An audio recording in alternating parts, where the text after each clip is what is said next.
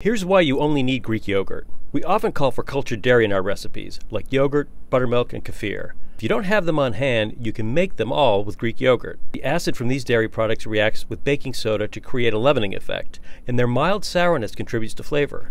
Since the products taste similar, we realized it was possible to keep only one on hand and then modify it to imitate the others. Using our favorite Greek yogurt, we found that diluting 3/4 of a cup of yogurt with 1/4 of a cup of water yielded a plain yogurt that matched the consistency of our winning plain yogurt. For a buttermilk or kefir substitute, dilute 1/3 cup of Greek yogurt with 2/3 cup water. In testing, the buttermilk and kefir substitutes perform nearly identically to buttermilk in our best buttermilk pancakes recipe. If you have to keep one cultured dairy, make it Greek yogurt.